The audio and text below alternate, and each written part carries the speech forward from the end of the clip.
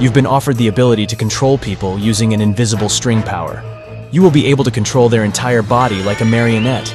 You could make them do anything you desire, from making them kiss somebody to committing murder with their body.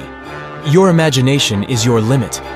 However, this power has a nasty side effect. After you use that power on somebody, they will seek revenge until their death. They will relentlessly seek you, from hiring investigators or bribing the FBI to find you. In other words, will stop at nothing to hunt you. And once they catch you, they will assassinate you. Do you take the power?